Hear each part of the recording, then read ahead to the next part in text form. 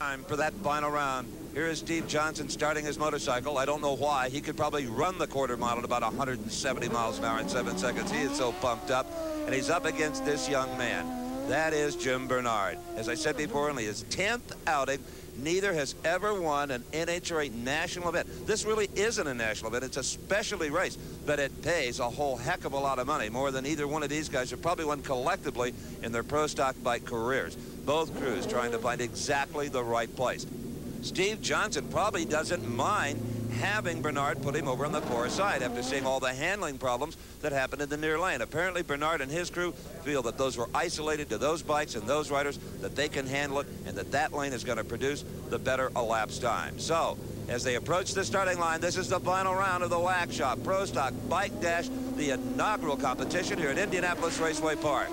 Beautiful start. Bernard straight and strong. Johnson maybe has an edge. It is Bernard. What a tremendous final. Certainly the very best race of the day.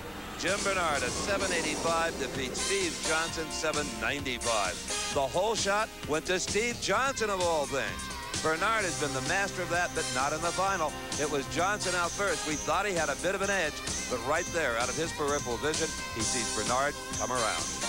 Jim Bernard wins the inaugural Wax Shop Pro Bike Dash. Jimmy, congratulations. Thanks a lot. This is what I came here for. We've been working real hard the past couple weeks. Just want to thank everyone at Star Racing, Jess Winters of the Wax Shop, Winston, the NHRA, marketing people, everyone that made this event come possible. I'd also like to thank the guys that took out Schultz and Myers, huh? Yeah, that was made it a little bit easier for me and Steve to get to the final, but I'm getting pretty good at getting to the finals. Yeah, you must love this racetrack. Went to the finals last year at the Nationals and coming up here and winning this deal. Yeah, I really like Indy. It's a real good track. It's real smooth, and I work pretty good with the lights here.